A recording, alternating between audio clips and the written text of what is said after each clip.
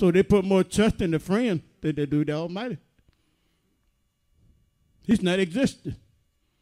And you're going to have people in this Bible class like that. Have very little faith in the Almighty. Very little. That's why I paid to read the book yourself and trust in what the book tells you to do. Right? Yeah. All right? Hear the voice of my supplication. And that's what we all want. Him to hear the voice of our supplications when you're moaning and groaning. When you're having problems and difficulties in your life. When I cry unto thee, when I lift up my hands towards thy holy oracle, draw me not away with the wicked and with the workers of iniquity, which speak peace to their neighbors, but mischief is in their hearts. And we got people right in this Bible class that are like that. Constantly stirring up strife and contention, am I right? Conflict in the class, stirring up friction between brothers, sisters among sisters. You see that?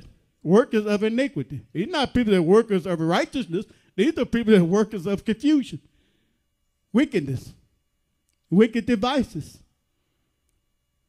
That's why Solomon said in Proverbs 26, I think it is. Hold that, Jeremiah 17. Proverbs 26, I believe.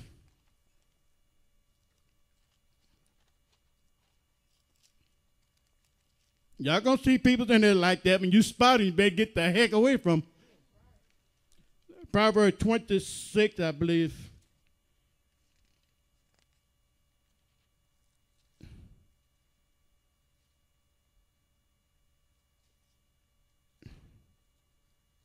Wait a minute.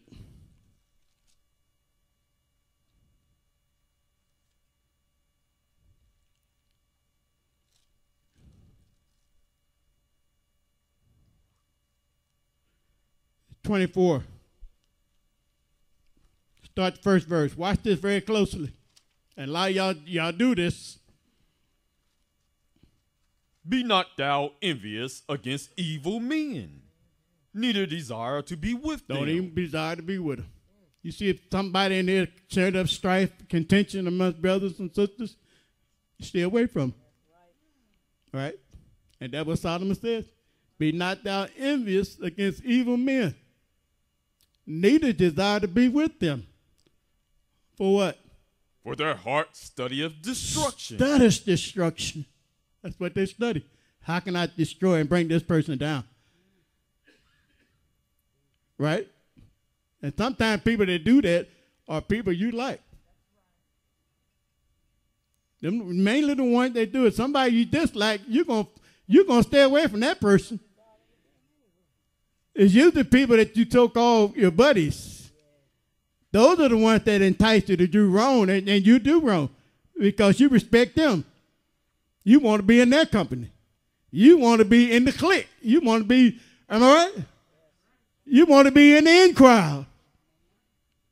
And throughout the whole book, I can quote scripture from scripture where Solomon said the same thing. If sinners entice thee, consent thou not. But some people will. Some people will. The weak ones. They will. And you got to always remember this. Be not thou envious against evil men, neither desire to be with them, for their hearts study destruction, and their lips talk of what? Mischief. What is mischief?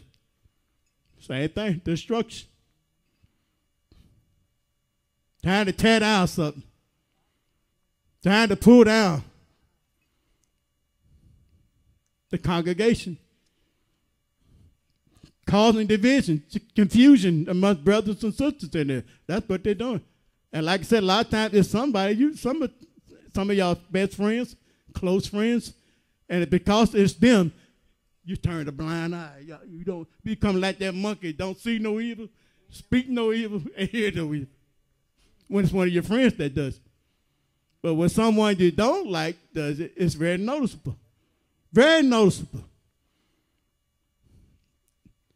Better watch that person you call your buddy. See, some people that you consider your friend are not your friend. You think they're your friend. A friend don't cause you to do things wrong or cause you to lead you in the wrong direction. That's not a friend.